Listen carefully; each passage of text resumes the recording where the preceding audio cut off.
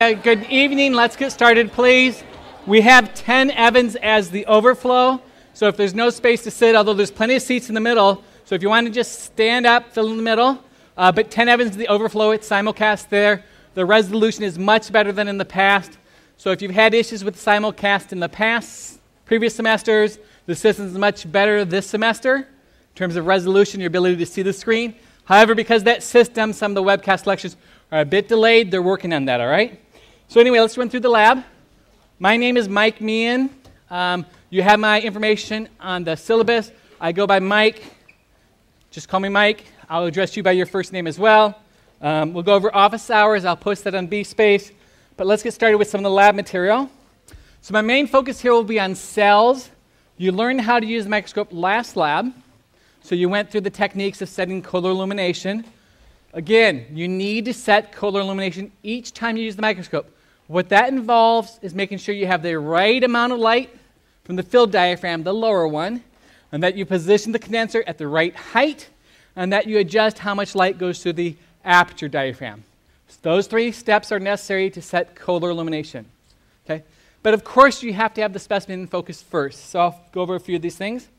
We'll talk about animal use. We do dissections in the second half. There will be 4 labs in the second half of the course associated with dissections, one of which will be the rat dissection lab.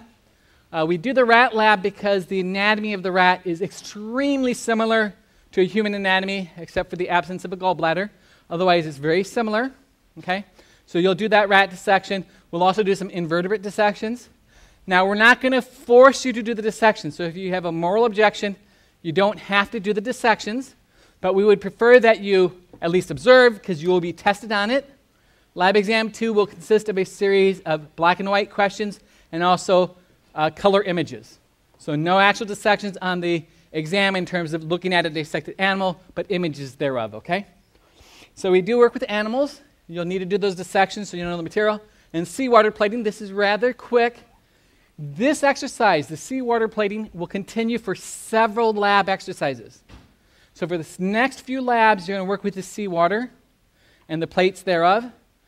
But you're also going to be doing other lab exercises that lab. For example, next week you'll do a streak. It takes no more than 5 minutes. You don't leave after 5 minutes. Instead, you'll do the enzyme lab. After that, you'll do another streak in the photosynthesis lab. You do the photosynthesis lab. So it's a way that it's a consecutive series of labs. So what I'll do is I'll brief review of equipment, the micropipetters, and the microscopes. We'll talk about prokaryotes, animal use, care and ethics thereof, and eukaryotes, and then we'll work with the Vibrio. Now, I've switched my office hour on Wednesday because we had several other people doing 1 to 2, and I realized the Friday morning lab is 9 to 12.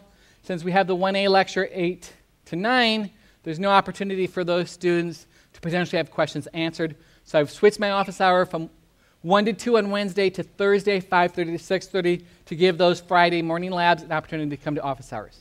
Is that clear? And that's the basis for that. So with micropipetters, these deliver microliters. I realized there was a font substitution, which made it a mil. The P1000 is for volumes up to 1,000 microliters, not 1,000 mils. That would be a liter. That would be pretty huge volume to hold by that. So we have the P20, the P200, and P1000. Remember, this window corresponds to the volume that will be taken up or dispensed. And remember, there's 2 points of resistance. When you press down the plunger, that corresponds to the first point of resistance, corresponds to 10 microliters here. You'd put that in your solution and slowly release the plunger. It should then be filled with 10 microliters. You'd put the tip, and you always have to use the tip. You'd put the tip on the side of a tube that you're dispensing into and slowly press down on that plunger. First point of resistance, probably all the liquid is out, but you can still go past that first point of resistance to a second one to expel any residual volume of liquid left in that micropipetter tip. Any questions about the micropipetters? You'll be working with them. We'll do some experiments with PCR, and you'll need to micropipette maybe 2 microliters or 5. So you have to be pretty precise with them. In terms of the microscope, if you remember, this is the design of them. This is a compound scope. Consists of the objective lenses here and the ocular lenses here. So total magnification is the variable objective times the fixed 10x oculars. And here shows you this field of view. And we see nice sharp lines that correspond to the plate in this diaphragm. We know we've positioned the condenser in the correct spot. Okay? So that's how you know how to set the position of the condenser. I started the lecture by saying with color illumination, it's probably easiest to think of three main points. One is the filled diaphragm, the lower one.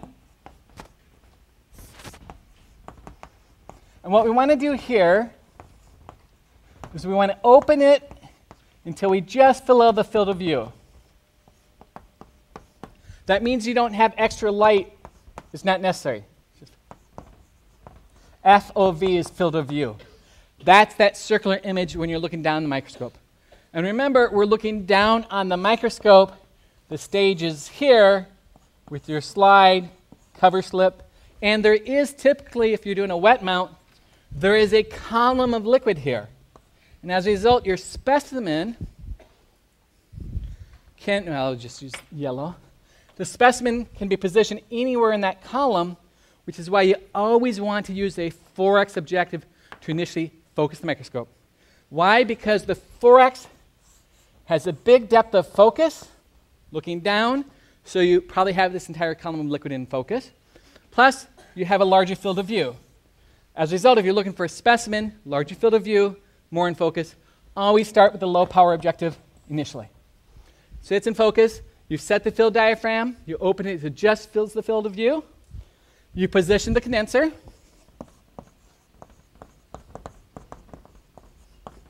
And a lot of times students say, there's so many steps, I get lost with all of them. So this is kind of a big overview of it. Position the condenser. And the way you can tell you position it is sharp lines on the plates.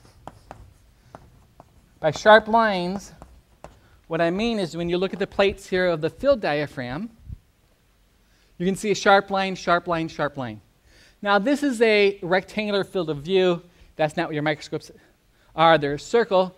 So once I open this field of view, that filled diaphragm down here, I would fill that field of view. Of course, if you continue to open it, you expand the light out more and more and more. But that's all wasted light. In fact, it affects your ability to see specimens, which is why you want to have your field of view just, this diaphragm just open to your field of view. We position the condenser, so we have those nice sharp lines. So here's the condenser adjustment knob here. So we know that what we've done is use this condenser, a series of lenses, to focus the light on the ideal spot right where this specimen is on this slide. That's the light beam there. And then the last part is somewhat subjective. That is, we adjust the aperture diaphragm.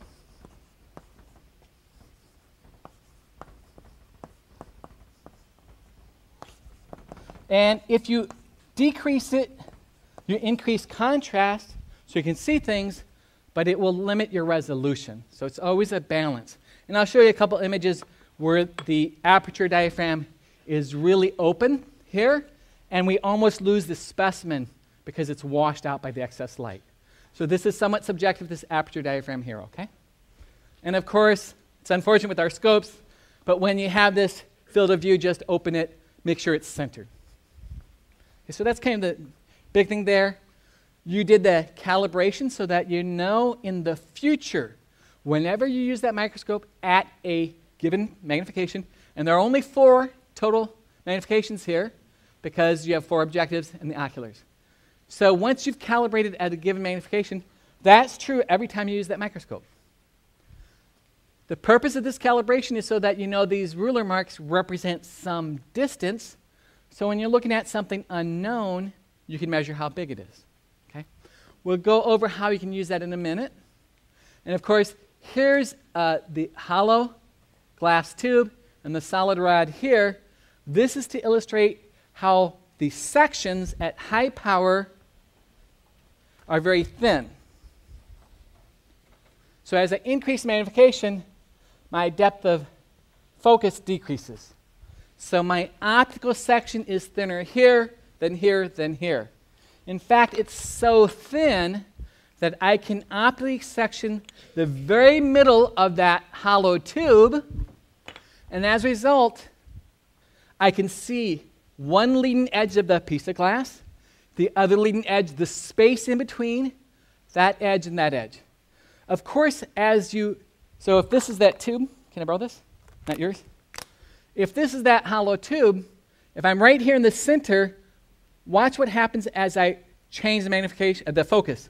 And when you change the focus, the stage moves up and down. So if I could have an assistant, you're going to represent the depth of focus. Just hold out your hands like that. That's the depth of focus. And then we're going to make it real thin.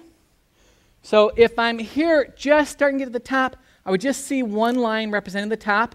As I go further up, I'd see those lines getting further and further apart, right? If I'm right in the center, I'd see edge, edge, space, edge, edge. Thanks. So with the microscope, you're optically sectioning specimens. That is the most difficult thing to grasp with the microscope, is when we have these sections, how in the world do you recreate the three-dimensional image? Because effectively what you're doing is when you use that optical section, you have a layer of information like this with an image. You have another layer of information with that image. So in your mind, you need to take all these effectively two-dimensional sections, they're not really because there's depth to them, and piece them together to recreate the three-dimensional image. And that's what they do with like a CAT scanner that. They take a thin section, another thin section, and then they use a computer to put it all together. Okay? And of course, how we know which one is on top is if I take and raise the specimen to get it into focus, whatever appears first was the one on top, and if I lowered it to get it in focus, whichever one was on bottom appears first. Any questions about that? We're going to go over the optical sectioning again. I made a demo here. It fell apart on me as I riding the bike up, so I'm going to put the cell together. So here's this microscope. Here's that light source here, on-off switch. Adjust the rheostat here. Light goes through the field diaphragm, focused by the condenser lenses, onto the specimen, which on the stage. Want to stress again, our microscopes, they have this stage holder. The way it works is you just take your thumb or finger and rotate it out to the side. It's got a spring tension that pulls it out to the side. You put your slide there. Please do not bend this up and then put the slide underneath it. It will work, but you'll break it very quickly. I know a lot of the high school microscopes do just that, where they have a clip here and you put the slide underneath it. Instead, these are clinical stage holders, so just push on it with your thumb. You'll open the space, put your slide there. Any questions about that? One morning, unfortunately, we did not know about this when we bought these microscopes. When you focus this, of course, this is the fine focus and coarse focus. Do not hold both knobs at the same time when you do this, meaning left and right, because there's a shaft there, and if you hold the right one and the left one, and you try to turn the right one and hold the left one stationary, you'll snap the rod in there. So just always use either the right side or the left side when you focus. We usually get about 2 or 3 of those broken a semester. It happens, but just try to be careful. I'm not going to go through all these things. Now, it's important you understand what they do. That is, what does this knob here do? 6, you take and center that field diaphragm. All right, so just be familiar with that. Interpupillary distance, you did this. I'm not going to spend much time on this, but basically you want to have one field of view. You're using both eyes. The advantage of that is because, again, we're doing these optical sections, and you want that depth of focus, and you're used to using 2 eyes. If you close one eye and look at your nose, and then close the other one, it looks as though your nose moves, right? Because your eye reference is different. So you want to use 2 eyes. If you want to test your ability to get that depth of focus, go play catch with a baseball or football and do it with one eye closed. You're going to struggle a bit. It's doable, but it's a lot easier with both eyes, okay? So try to use both eyes. Clearly, if you don't have vision in one eye or there's issues, do your best, okay? All right, and this again is that centering the field of view. There's how the plates look nice and sharp. There's that distance of 100 micrometers. So in this case, there's 40 equal spaces in this measuring device. So how big is each equal space? What's the math? 100 divided by 40 is 2.5. Okay? At 1000x, I'll just tell you this is how it's designed. If you were to go back and look at your chart, you would see there's a direct mathematical relationship. That is, as you increase magnification, the distance represented decreases.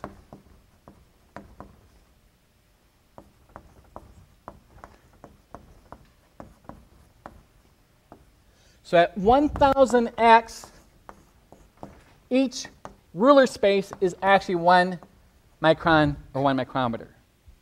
So at 100x, each space or ruler mark is actually 10 micrometers. Because in this direction, we're decreasing the magnification, right? In this direction, we're increasing magnification.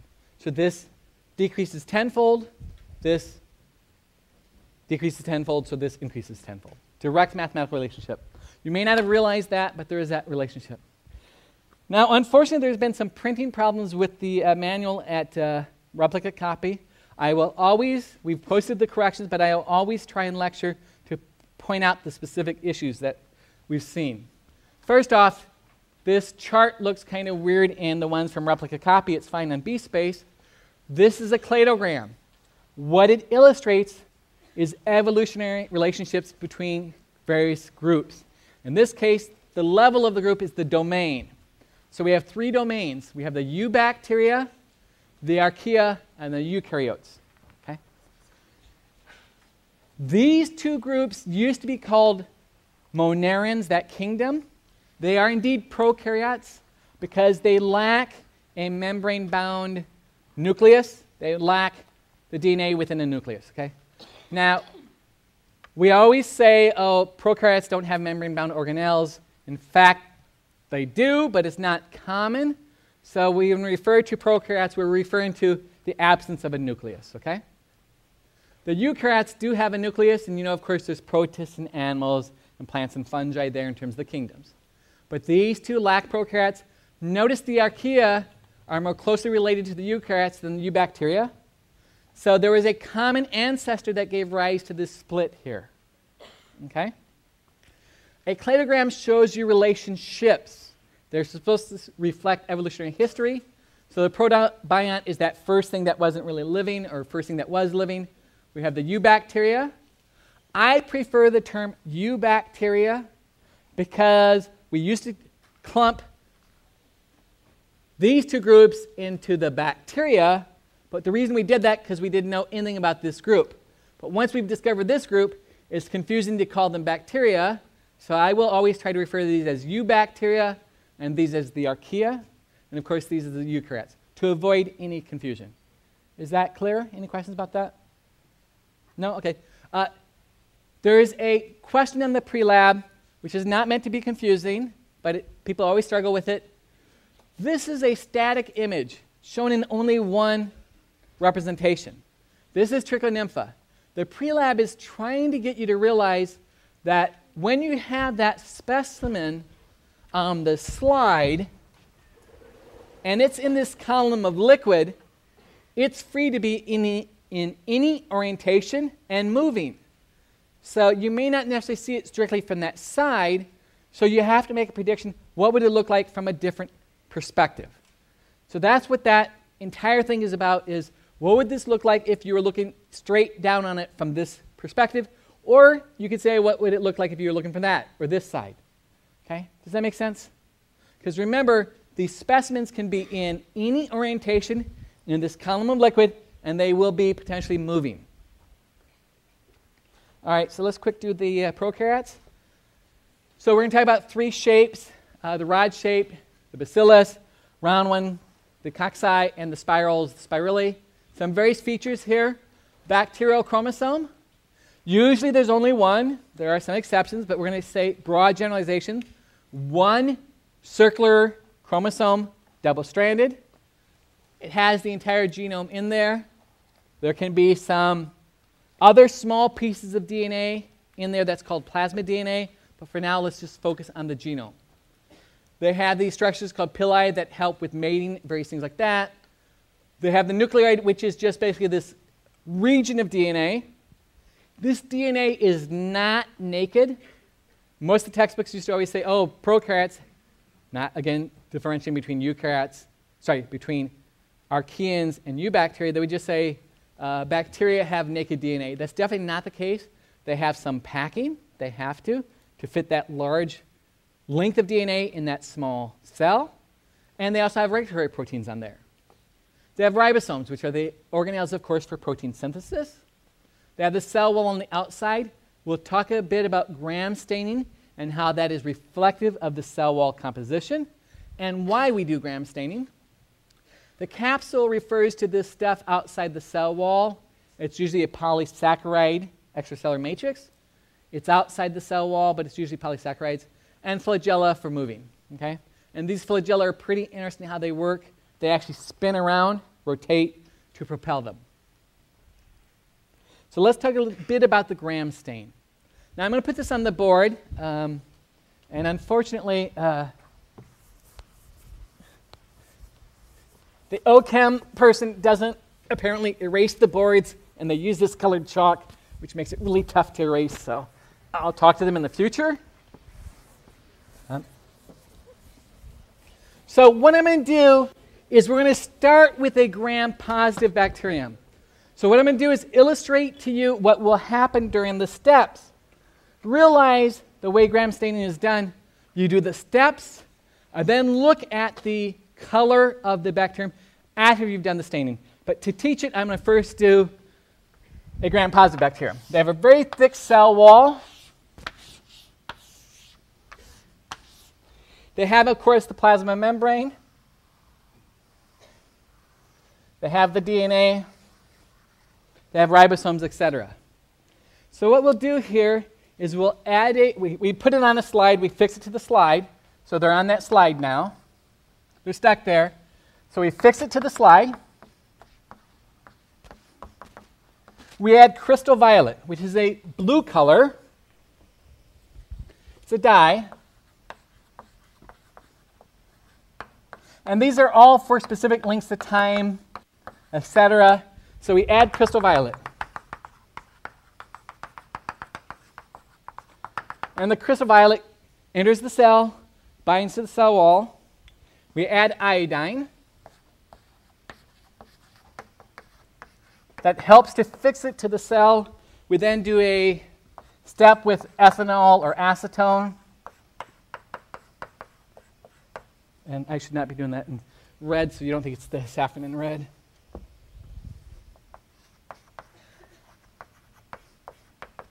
And what the ethanol does is it does take and remove some of the crystal violet. But because this iodine, they're large complexes, we then add a counter stain. So it's a second stain, so it's sometimes called a counter stain, which is saffron in red, which is a red color.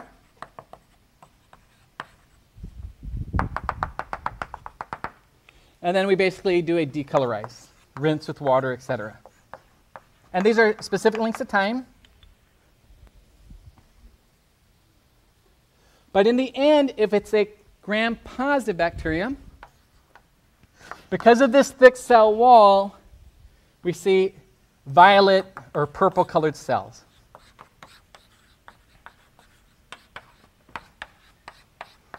Okay? If it was a gram-negative bacterium, we're going to start off with the cell wall composition. And, of course, realize when this staining procedure was developed, they had no idea about the biochemistry of the cell wall. They just came up with a technique to help them identify bacteria. And actually, I think it was lung tissue initially. So we're going to start off with gram-negative. They have an outer membrane. And it's a phospholipid bilayer with some other lipids in there. They have the cell wall, but it's thin.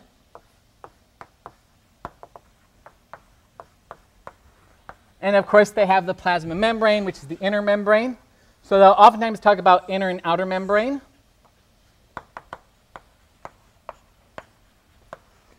So the technique's the same. So let's look what happens in each step.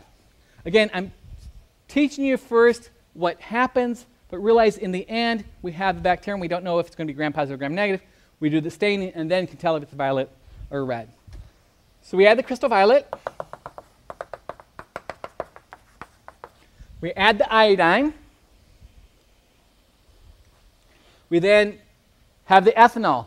And the ethanol causes this outer membrane to basically dissolve. And as a result, the crystal violet iodine complexes basically are free to diffuse out of that cell. And then we do our counterstain with saffron red in that.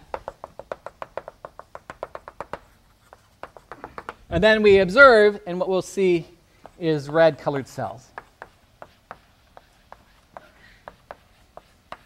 The advantage of this is since this staining procedure is so simple to do, it takes a few minutes, we can tell quickly whether it's gram-positive or gram-negative bacteria because certain antibiotics are only effective against gram-positive and others are only effective against gram-negative. And of course, some are effective against all of them, okay, because they might affect the ribosomes. So the ribosomes of the gram-positive, gram-negative would be the same. So a chemical that affects the ribosomes would be okay, but a chemical that affects this cell wall composition would not necessarily be expected to affect this cell wall composition. So if you've ever had like a culture done or that, that's oftentimes what they're trying to do, okay? Nowadays, of course, with PCR, they can just PCR the culture and quickly figure out what specific bacterium it is. So if we look at the slides here, there's that gram-positive thick cell wall. There's that phospholipid bilayer. Here's the gram-negative. We have this outer membrane here, inner membrane here, thin cell wall. That ethanol step removes this, which allows that crystal violet here to basically diffuse outward, the crystal violet iodine. So this is what we see. These are gram-positive. These are coccoid shape. These are the bacillus shape. These are gram-negative and gram-negative. Okay. Now, you are not going to be doing gram staining in lab. These will be demo scopes set up for you. So on the side of the rooms will be demo scopes. Just look at them. Please use only the fine focus. Don't manipulate the stage. Don't adjust the coarse focus, etc. Because these cells are small in the range of 1 to 10 micrometers at most, we have tried to precisely position this slide where we have the best image. So you should only have to use the fine focus, the small knob. If for some reason it looks like what it shouldn't, and we have images there to help you, ask the GSI, and we can try to reset up the microscopes. But again, fine focus only, don't maneuver the stage. Any questions about that? Okay, and this is just kind of interesting. This is a sourdough starter. I don't know if you make sourdough or that, you have a starter. But you know, there's different compositions of yeast bacteria. That's why sourdough from San Francisco tastes different than sourdough from New York, etc., because there's different bacteria and yeast in the air, and you can change how long you basically keep this at room temperature or in the refrigerator to affect the growth of yeast or bacteria to change the flavor. So there's kind of an art to bread making if you want good tasting bread. All right, so how small are these cells? Here's a math problem for you. This cell is 1 micrometer cube. pH is 7. How many protons are within that cell? So if you really want to figure out how many protons are there, how would you do it?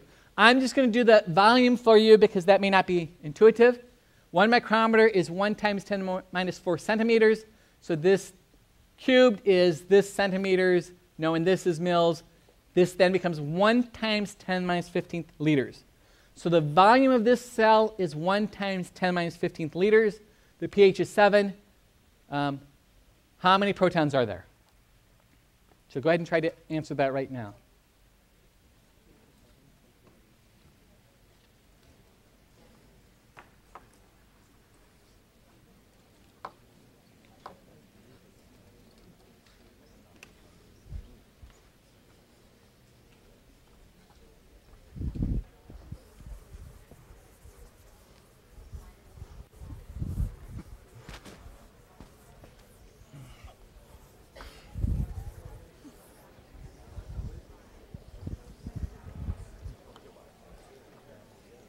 Anyone have the answer?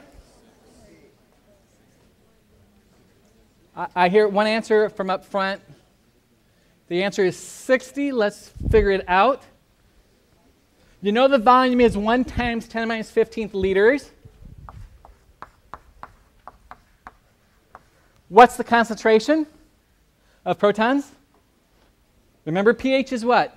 Minus log of the concentration. So what's the concentration? 1 times 10 minus 7th moles per liter. So that tells us we have 1 times 10 to the minus 22 moles. And then how do you calculate the number of molecules? Multiply by Avogadro's number,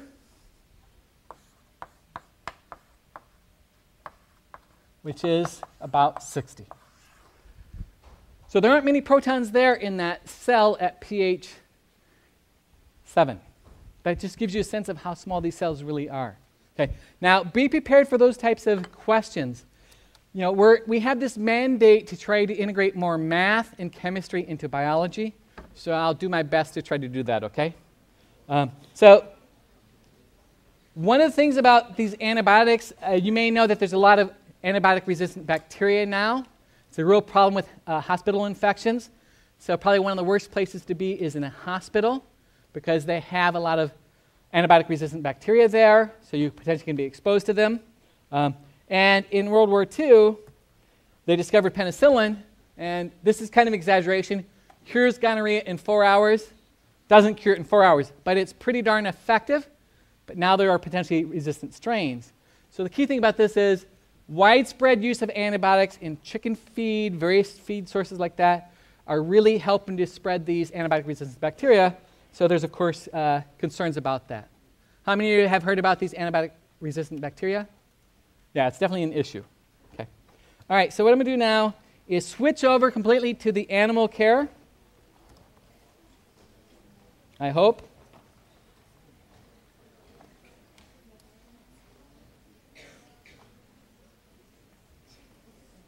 That didn't work.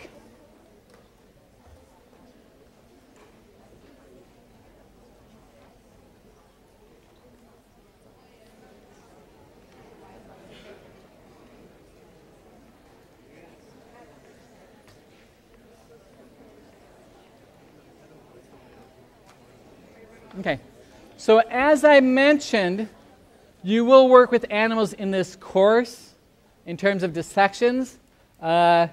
We used to have a chordate diversity lab where you could actually handle live chordates, things like chinchillas. We've had foxes, we've had owls, hawks, crocodile, things like that. But it would probably be too difficult now to do something like that because if you're going to handle live vertebrates, there's additional training, which would take several hours. So instead, we can't do that lab anymore. But what we will talk a bit about is how you need to treat and respect the animals that you will work with. And in particular, the university is mostly concerned with vertebrates or chordates, pretty much just vertebrates. But there are 3 groups that address this. So we have to, every few years, write a specific protocol that we say how many animals we're using, how we're euthanizing them, various things like that, and get justification on them. They are very concerned about treatment of them. To give an example, when we euthanize the rats, the sound of the air, it's the CO2 going in the chamber, may make the rats nervous. So sometimes they want us to design a muffler system so they don't hear the air entering the chamber so they're not too worked up. So these are important things to address. But there's 3 groups: the Animal Care and Use Committee, the Office of Animal Care and Use, and Office of Laboratory Animal Care, or OLAC. All right? And basically, we use them in teaching. As I mentioned before, the rat's anatomy is extremely similar to yours. Okay? We don't have the luxury of having you do a human cadaver. It would be very difficult with this number of students. If you take an anatomy class, you might have that opportunity. Certainly at other schools where they have more lab space, you can actually usually have 4 students work on a given cadaver for the entire semester. But the bottom line is we use them for teaching purposes. Of course, they're used on campus for research. They serve as model organisms for various human diseases, transmission of diseases, treatments, things like that. So just to list some of them that have been used. But again, we're going to have you work with the rat lab to see physiology. So you'll look at various organ systems, you'll learn about the function of those organs, etc. Okay? And this mostly started in 1966. There are photos like this. There has been absolutely abysmal treatment of various animals used in research. And these groups have been organized and started to address some of this. I don't know how to describe it except just unnecessary type of research, okay? Unnecessary treatment of those animals. So anyway, it was despicable, the treatment of them. So now we have specific things. In fact, if the temperature fluctuates too much, they have higher priority in terms of these animal research facilities and housing than a classroom, by far. By far. It took me 15 years to get airflow in my office. If I had a rat house in there, which I kept telling them I was going to do, they would have had to fix it within a day. But that would have required me to have a new ACUC proposal, which I knew would never fly. Anyway, various laws and policy that take place. And we have vets on staff. We have a head veterinarian as well. We have animal welfare regulations that have specific treatment in terms of food and water, housing, number of animals per cage, overall weight, feeding schedules, things like that. And if it's a human primate, of course, they're more concerned. But bottom line is there is training necessary, and that's what this is involving, is for you to recognize the need for those animals and to treat them properly. Okay? So general laws, things like that, you don't have to worry about them too much, but just treat the animals with respect. What we do when we write these protocols is we have ACUC review our proposal. We try to get alternative teaching models. Right now, there's no good rat videos to show this. There are good rat videos to do summary of dissections in that, to do review, but none that are real good in terms of starting the dissections and things like that. The other thing is, that isn't addressed here, is we'll be dissecting over 300 rats. We will find potentially some disease states, some abnormal physiology, abnormal anatomy, and when we find that, we want to point it out to you. I know of absolutely no program that ever introduces a mutation or disease state in one of their dissection videos. Okay? So anyway, we write up specific protocols for ACUC. It gets reviewed.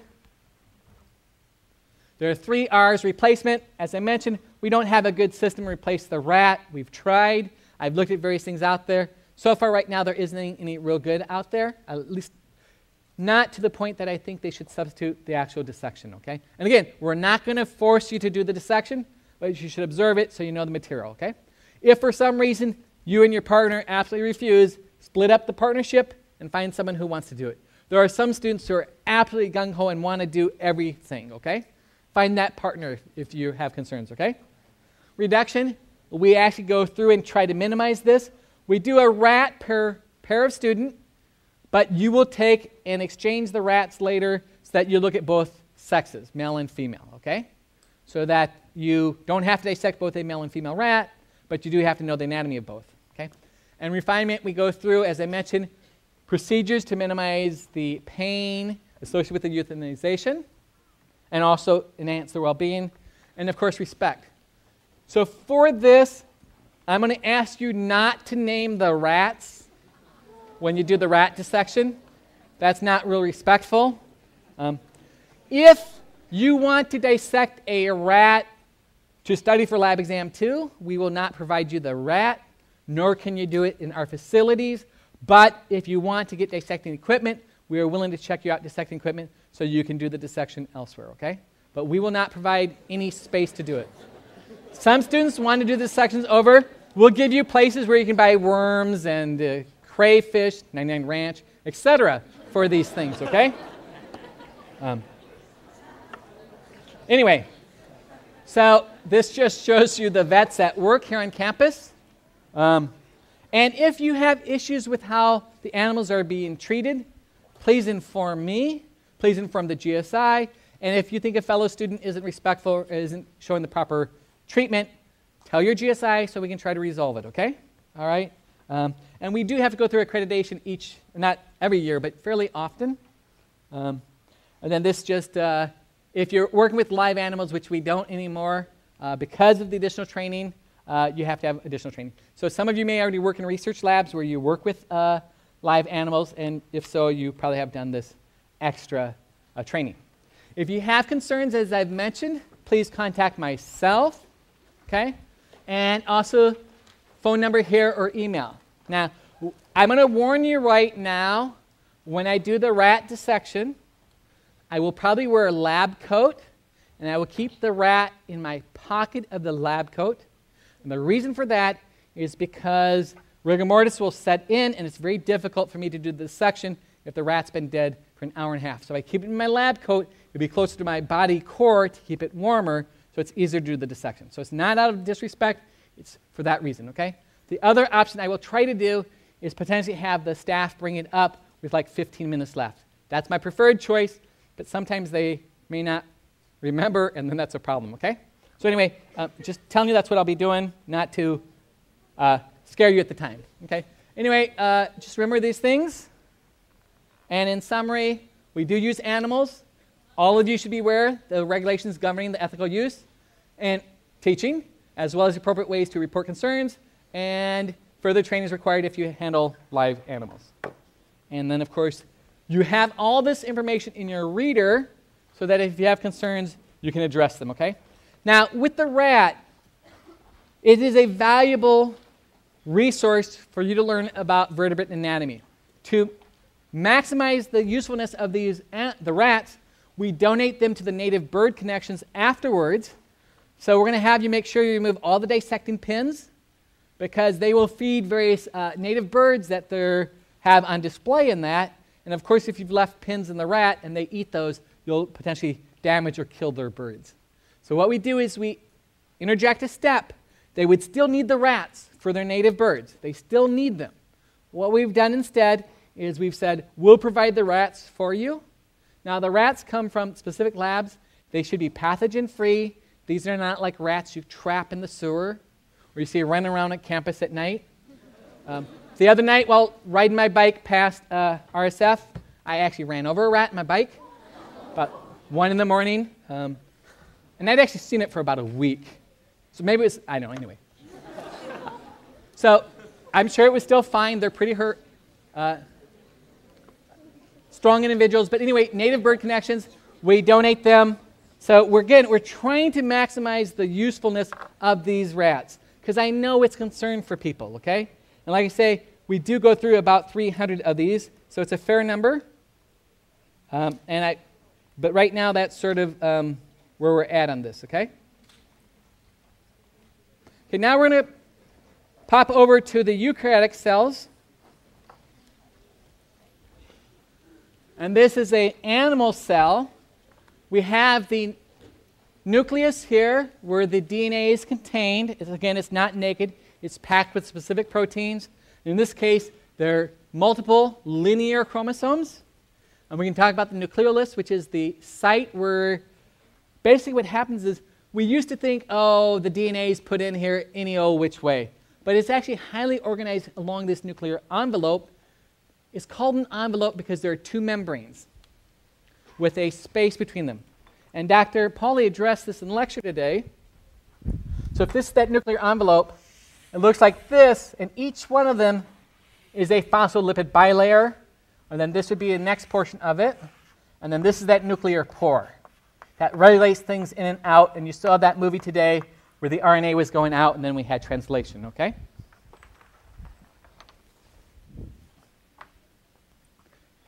So we have the nucleus here, contains the DNA. We have various parts of the endomembrane system, the Golgi, rough ER, smooth ER, and then we have vesicles coming off in targeting. So I won't spend much time on that. We certainly can't get that through the resolution of our microscopes. But there are a few things we should understand. The reason why cells are small typically is because if they're really large, we have issues with the surface area, the volume increasing faster than the surface area. So we can't get exchange.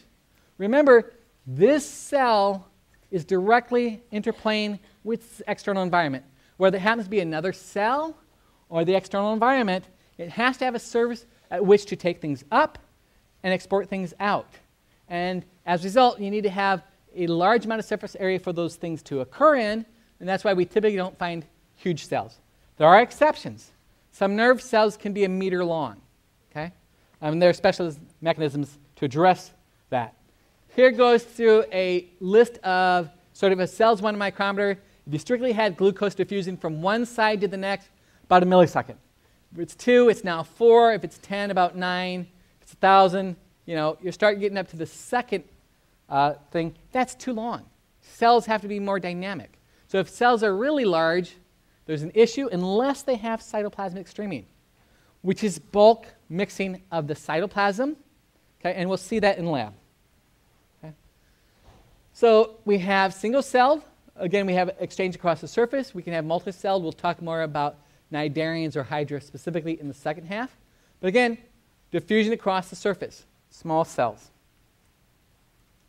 In terms of the various things you'll be looking at the prokaryotes in terms of the gram staining. You'll also look at some cyanobacteria, which are a type of eubacterium. They are photosynthetic. They do carbon fixation. And you'll be looking at those. And in terms of how do you make drawings? Now, with bacteria, they're so small, they're typically about 1 to 10 micrometers at most. But if you have something like amoeba that's quite large, when you make your drawing, how do you know what kind of scale bar to put on it? So let's just briefly go over what the drawing guidelines are. You always have to have a scale bar so I know how big it is. Your GSI knows how big it is. So one way I kind of address this in lab, when people are struggling with it, I say, draw a map of California. And usually the students are like, oh, I'm not from California. It's okay. And then there's this, and then I say, draw the map of US. Then maybe like that. And then I'm saying to them, now you're telling me that the US is smaller than the west coast of California? And of course it isn't. So what they can do is they can add a scale bar that gives me some information to know that. So in this case, that scale bar might be 150 miles. In this case, the same size scale bar, though it doesn't have to be, might be 600 miles. So the scale bar conveys the information about how big it really is. So make your drawing, use your measuring device to get the actual size, and then add your scale bar. Does that make sense? No? Yes? Yes? I'm more than willing to go over it again if I need to. Okay? All right. So what we have here is there's always scale bars. This is the amoeba. They're kind of hard to see. This is Nitella. This is one huge, huge cell. This is a centimeter. So a molecule diffused from there to there might take 10 hours or 5 days. I haven't done the calculation. So to get around that, we just have bulk mixing. It's like when you make hot chocolate. You can pour the mix in your milk or water, and you can just let it sit there and come back in about 5 weeks, and it will have diffused, and you can drink your hot chocolate. But you don't want to wait that long. So you just bulk mix it with a spoon. Same thing is happening here with cytoplasmic streaming. Bulk mixing to get a molecule from this end of the cell to that very quickly. And you'll see that it's pretty cool. This is the Eladia. There's a red spot there. It's not an eye. It is a photoreceptor, meaning it can detect light so that these things can locomote to the ideal position for photosynthesis in terms of light quality and quantity. Because if it's too much, it might bleach the pigments. Okay. Here shows you 2 images. I've done this because a lot of time when students are working with a microscope, they oftentimes forget about this step here. That is, adjust the aperture diaphragm. So what you see here is, this is with the aperture diaphragm open all the way, and you can barely see that amoeba, and here is where it's closed down. So closing it down increases the contrast. So if you have it too bright, you won't see things, okay? Now, I will try to help you find specimens, or GSI and UGSI will try to help you find specimen. If you see me, I will always switch to the 4x objective first, because that gives me the biggest field of view and the biggest column of depth of field, i.e. a cylinder, to find that specimen. In fact, looking down on this, if this is that slide and this is the cover slip looking down, the best way to do this is use the stage manipulator to go like this and back like this, and you can scan the entire cover slip in probably 15 seconds, as long as you're under low power.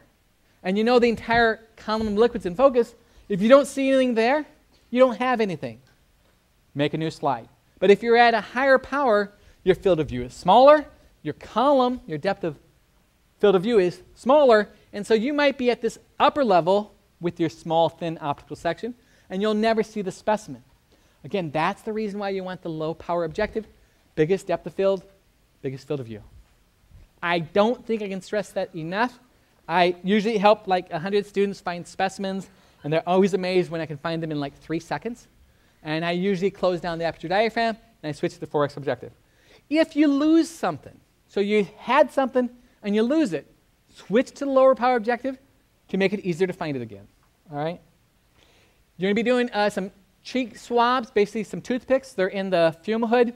They've been autoclaved. There's forceps there. We would like you to use the forceps to grab a toothpick. Don't reach in there with your hand because other people will be grabbing those toothpicks too. Reach the forceps, grab it. You're going to scrape the inside of your cheek gently. You don't need to draw blood. Gently. Cells will come off. Now, the moment those cells are on the toothpick and exposed to the outside air, they're in a new environment. They're interacting with the new environment. So those cells will dry up, desiccate, die very quickly. So what you want to have ready before you do that is you want to have a slide prepared. And what you have on there is a drop of methylene blue in a sodium chloride solution. And what this sodium chloride solution is, it's basically isotonic. So those cells shouldn't shrivel up, nor should they explode. Because they're animal cells, they don't have the cell wall to counteract that force. So you have your saline already ready to go with methylene blue. You add your cheek cells, then you add your cover slip. Okay? The methylene blue is specific for DNA. So what that means is, in order to see things, we need to have a contrast between the organelle, some component of the cell. Since the methylene blue is colored blue, it binds specific to DNA. As a result, the nucleus should stain, and we see the nucleus, it's a differential stain. Now, you might see some other small things here. There are mitochondria that do have DNA, but they're usually below the limit of resolution of these microscopes, okay? All right. Occasionally, we find some interesting things in the tongue scraping. Just happens. In terms of the eukaryotic cells, this is a plant cell here. Remember, they have an external cell wall. So they have a huge, typically a huge central vacuole. Animal cells have vacuoles or small vacuoles. Oftentimes people won't even call them that. But they're not this large. This large central vacuole controls the basically the rigidity of the cell, the turgor of the cell. If the central vacuole is filled with fluid, it pushes against the cell wall. You can see that entire leaf looking normal. If you've had water loss, the central vacuole shrivels up, the cells shrivel, and you see basically wilting of those leaf or whatever, okay? So we have cell wall. There are connections between these to allow communication between cells. So they are in direct communication. In fact, the plasma membrane extends from this cell to the adjacent cell through these structures called plasmodesmata, and Dr. Pauly will talk more about those, okay? We have mitochondria, of course, the powerhouse. Chloroplasts, which are unique for capturing light and doing photosynthesis. We have an entire lab on photosynthesis, so we'll learn a lot more about these. They have parts of the cytoskeleton, microtubules, intermediate filaments, microfilaments. These cytoskeletal elements are responsible for the cytoplasmic streaming. And of course, the ribosomes are too small to see.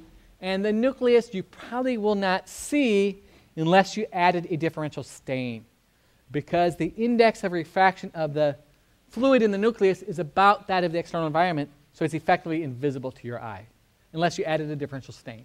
Okay? The chloroplasts are easy to see because they have that green pigmentation, the chlorophyll. This shows the Eladia here. This is a macroscopic view. That's a dime there, so you can see how big this is. The given leaf here shows you this. There's usually a couple cell layers thick. What you're going to do is rip the end of that so that you can get a thin section. Here shows you a close-up of the cell.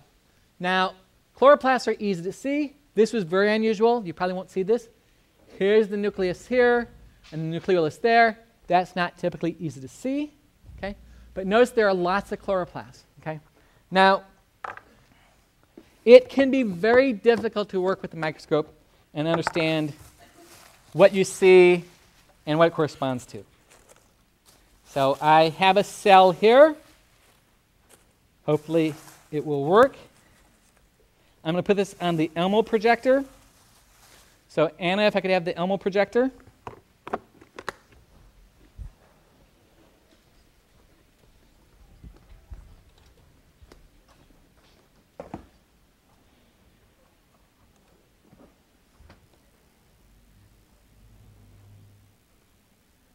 Okay, so you can see the top. This is a plastic box. Those packing peanuts represent chloroplasts.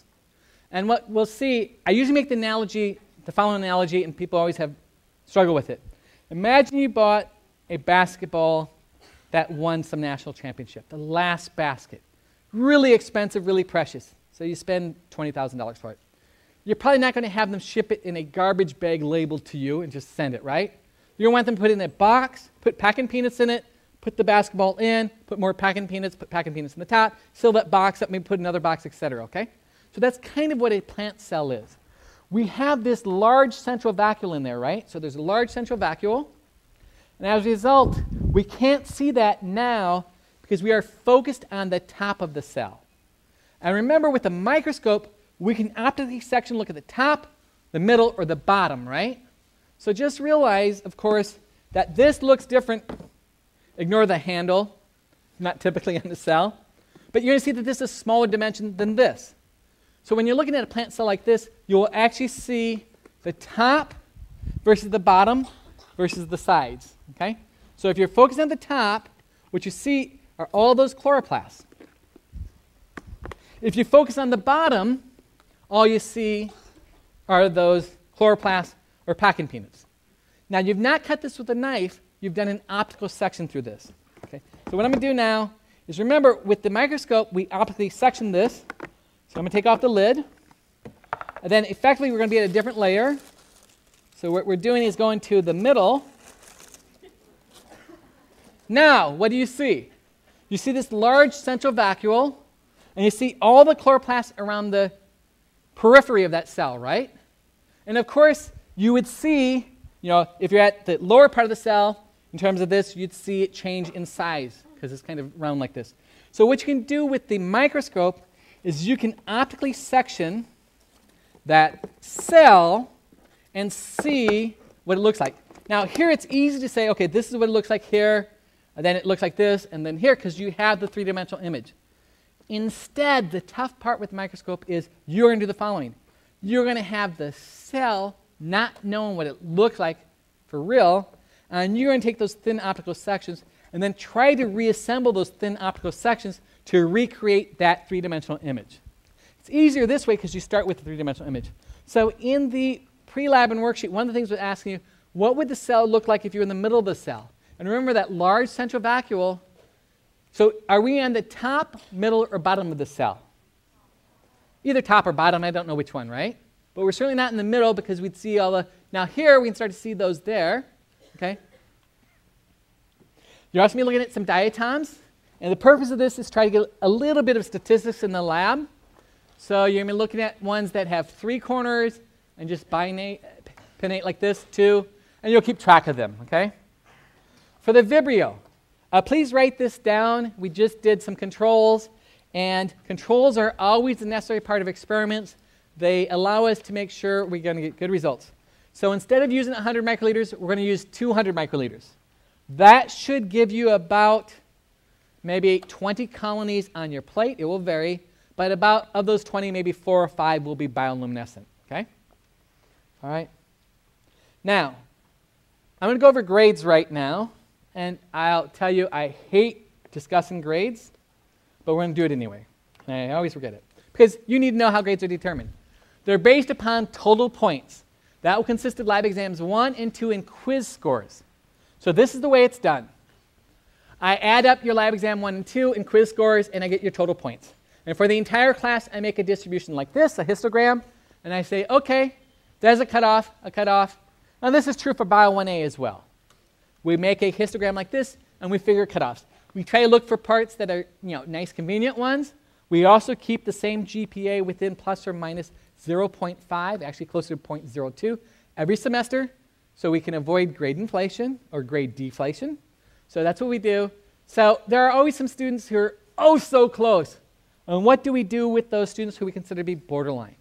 What I will do is when I meet with the GSIs, both for Bio 1A and the lab class at the end of the semester, they will get a grade sheet with their students' names and their grade. And one column will say bump ? So the GSI gets to talk to me and say, which of these students will you bump? We will not bump all of them, because if we did that, it would be just moving the curve down, and then we'd have another set. So we will bump a subset of the students.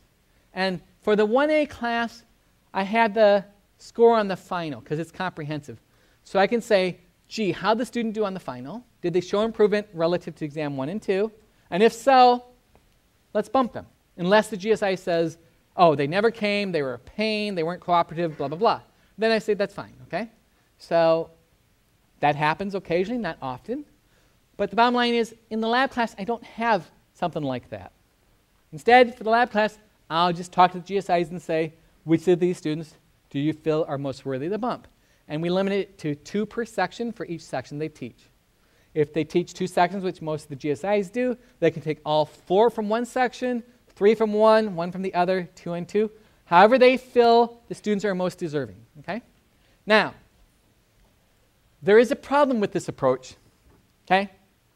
This is the way most classes do it. I don't know if they do the borderlines, but I think it's important because we want to treat you as individuals for those cases where, I mean, you're so close, okay? Quiz scores. I guarantee you that some GSIs are going to write harder quizzes and be harder grader than others. I tell them to shoot for an average about 70% on the quizzes, okay, so that I can do some adjustments. So let me show you the statistics from summer. Here's the summer grade distribution. This is total on the lab exam 1 and 2. These are the quizzes, okay? So 4 sections, 2 taught by one TA, 2 taught by the other. These are not both taught by the same TA. These are not both taught by the same TA. One of these taught by the same TA, the other one taught by the same TA. One taught by the same TA, the other one taught by the same TA. And these TAs have taught for me for over 15 years. So they have a lot of experience. Even the beginning GSIs always say, whether it's lab or discussion, wow, my students between these 2 sections are so different. So there's absolutely no reason to give the same grade distribution within a given section. So I shouldn't say discussion section 5 should have the exact same grade distribution as section 7, because it doesn't happen that way. Now here's the problem. See this GSI? Those students did worse on their lab exam 1, 2 as an average. There are some students within there who did well, but their quizzes were really high. Since I make the grades based upon total points, I hope you can see that students in this section kind of have an unfair advantage, right? Because their overall score is higher because their quiz averages were higher relative to how they did it on lab exams. So what I do is I do this kind of plot, and then I adjust between sections, and I adjust it keeping the same slope, but I move it up to the easiest of, in this case, 25 sections this semester, in this case, this one section. So I keep the same slope, but I move it up to the easiest. So when I do the total then, students have adjusted quiz scores here, and of course, one of the sections will represent the easiest. I don't know where it falls in this graph, but one of them will represent the easiest. So that section will have 0 points for adjusted quiz scores, but the other ones will have more to reflect that. Is that clear? And I do it because it's the fairest way to do it. Not many classes do this on campus. I wish they did. Now, if you're asking, is this really right? Like I said, these were 2 sections taught by the same GSI. Same here. And the GSI said this section was so much better than this one, and vice versa. Okay? I can take and use the discussion class, where these students, now in summer it doesn't work, but in the regular semester, I can take these 28 students in the discussion class amongst 10 different discussion GSIs, and guess what? Those sections will be higher, and this section here, again, those students are scattered amongst 10 different discussion GSIs, and they fall upon a very similar position on the graph. Not identical, nor would it be expected to because it's statistics, but fairly similar. So that's one other basis to make this justification, okay? So are there any questions about that? I think it's the fairest way to do it. It takes a lot of work, but I think it's the right thing to do for you when there are multiple sections with variable scores. Now, some people have said, why don't you have the same quiz you give to all sections? Well, I guarantee you, if Tuesday morning took the same quiz as Friday afternoon scores would go up because students, of course, would talk about it. So that's why we can't do that, okay? Yes? Question? So this graphing of classes will only bring the harder, lower, Okay. things up, not Correct. I do not take points away. I do not take points away.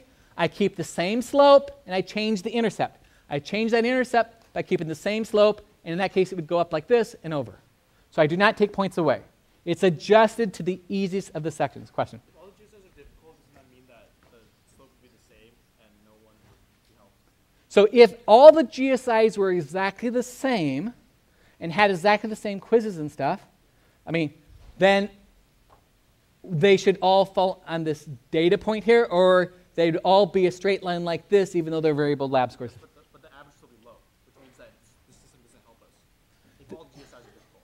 If all the GSIs are difficult, then the question is, so if there's no one like this system doesn't help you, is what you're saying, right? Yeah. Well, if there's no one off this curve, then I don't need to do the adjustment so much. But realize the class is curved, has always been curved, never not curved, no matter what rumors you hear. Back 50 years, I've looked through the records.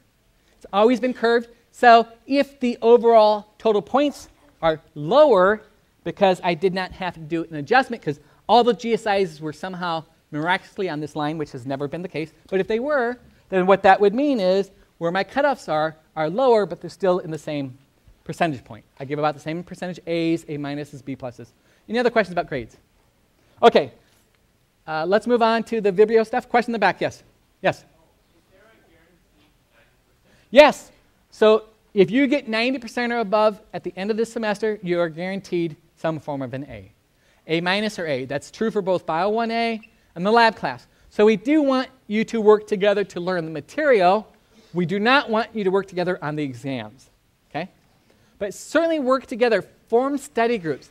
I think study groups are a great way to learn. Also, you have 5 exams in the exam reader. Please take a look at those and start working on them in a few weeks, okay? You will see that by giving you 5 of them, you may think a question is completely different than one on the previous exam, but you'll see you needed the same concept. So what I've tried to do is write new questions that address the same concept, okay? So I definitely highly recommend you do the exam reader. Any other questions or comments? No? Okay. Let's now deal with the Vibrio stuff. So you're going to plate it out, 200 microliters. You should see colonies like this, maybe 20 to 40. You should hopefully see about 4 or 5 that are bioluminescent. We'll turn off the light. If you hold the plate to the side, it's easier to see them. Now, I'm going to show you a plate, a side view. I think most of you are familiar with this, but occasionally we have students who aren't that familiar with plates. So let me show you what a plate looks like from a side view. This is a Petri plate. Consists of the bottom, consists of the top, and the auger is here. That's the SWC auger. So what you want to do is use your micropipetter using stereo technique to take out the tip, and then tilt the lid, squirt the 200 microliters there, and then we have glass rods that you'll sterilize to spread these out so that hopefully we get a nice uniform solution like this, the spread, and then we get those isolated colonies, okay? It goes on the auger. We occasionally have students put it on top of the plate here. It happens. When students have difficulty with the lab, I realize that these lab exercises may be new to you. So if when you go to lab you're not 100% certain of what you have to do, that's okay, all right?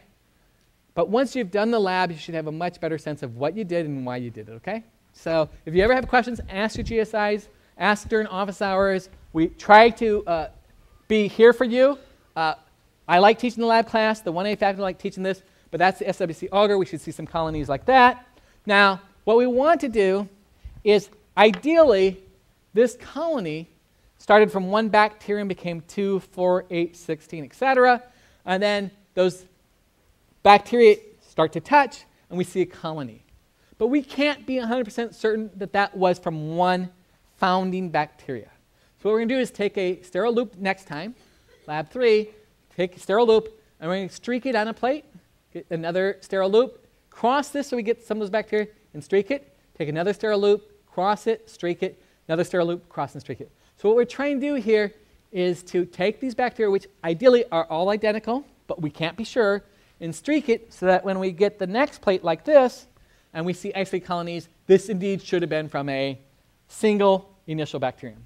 But we're going to take and restreak it in the photosynthesis lab again, using the same procedure so that when we get to the PCR lab, the 5th lab, we're really confident that that colony is due to one founding bacterium. Because we want to do PCR on 2 specific genes. If that colony represents 2 different bacteria, we won't be able to get the sequence from them. Okay? I mean, there are some techniques, but we're not going to do them. It's a little bit too complicated for us. So this is the way it works, the PCR. This is that large double-stranded circular DNA. And we have 2 genetic loci. Loci can also be thought of as positions.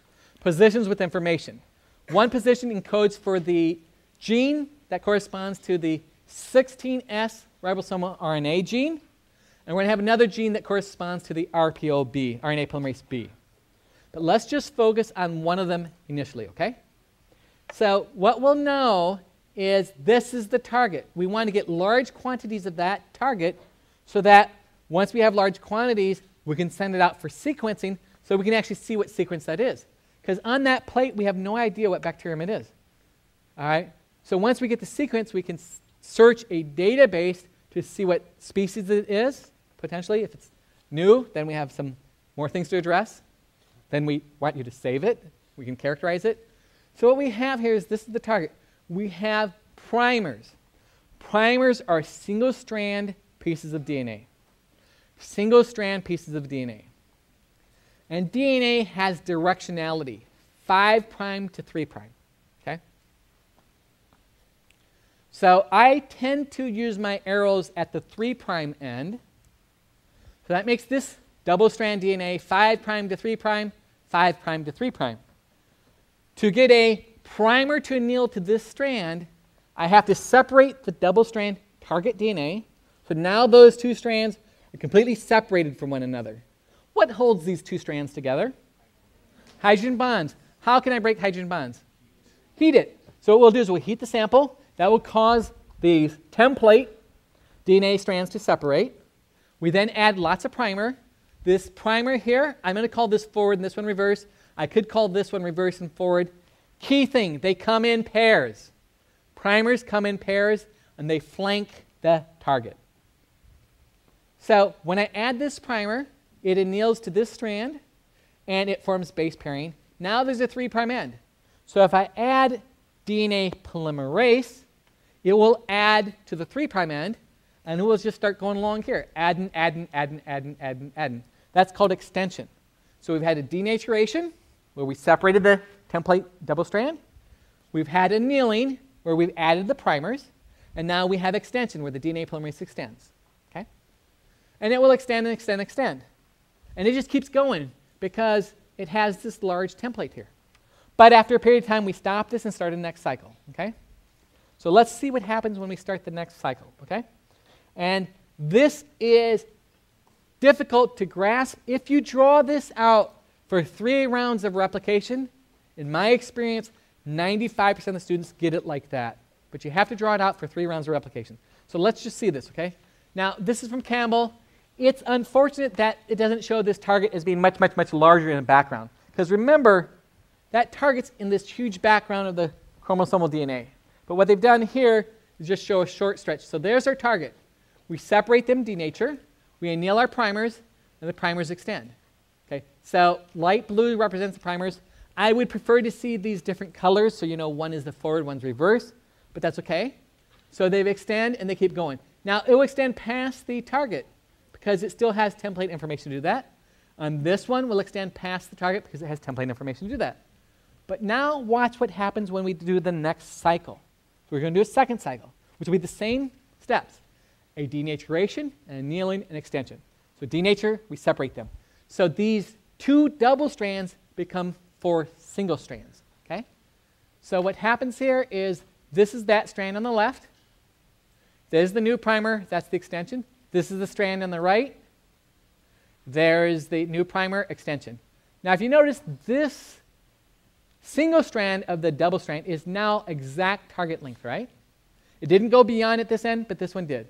Let's go back to this. The left strand here extended past, but this one here, when we separate it, oh, sorry, they did this one, primer, extend, and then they did this one, primer, extend. So now we have 4 double strands. We denatured, we annealed, we extended. So we have 4 double-strand molecules. We started with 1, we got 2, we got 4. And these 4 are all longer than what we want. Okay? Now let's look at the third round. Notice this molecule here, of the double strand, gives us exact target next time. Primary nails extends. This molecule here gives us exact target, and the others don't. So what we do each round is we increase by 2 non-target. So we went from 1 to 2, we increased to 2, non-target, we increased to 4, non-target. But now the third round, we have 2 target and 6 non-target.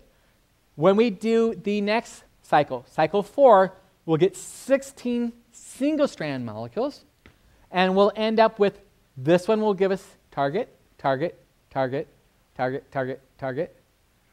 So we'll end up with now, we'll do the math on the board, this is the formula.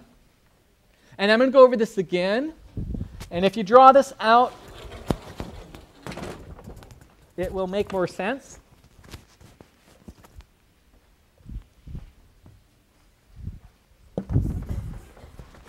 And it's really one of these things, there aren't many things I really implore you to do, but this is one of them because the sooner you do it, the faster you'll understand PCR. So we go from 1 double strand to 2, to 4, to 8, to 16, to 32, to 64, to 128, 256, 512, 1024. That's the same as 2 to the 10th is approximately 10 to the 3. So if we did 30 rounds, how many products would we have? 10 to the 9th, right? If we did 30 rounds, it would be 10 to the 9th. Okay? So we have 2 non-target length. We have 4 non-target length. We have 6 non-target. So how many does that leave to be target? If there's 8, 2 target. Then we go to 8 target. So how many? Sorry, 8 non-target. We'll keep doing that. 8 non-target. So how many are target? 8. 16 minus 8, so 8 target. When we get to 32, we have 10 non-target, 22 target. 64, we have 12 non-target. Because we're always increasing by 2, right? Always increase by 2. 2, 4, 6, 8, 10, 12, 14, 16, 18, 20. So we have 20 non-target. How many does that make target? 1004. So if you look at this graph, this is what happens. The non-target always increases by 2. And the target effectively becomes exponential. Okay? So when we do PCR, we'll have a huge product yield, and then we'll do sequencing on it. Okay? So that's it for tonight. Enjoy the lab, and I'll go over this next week as well.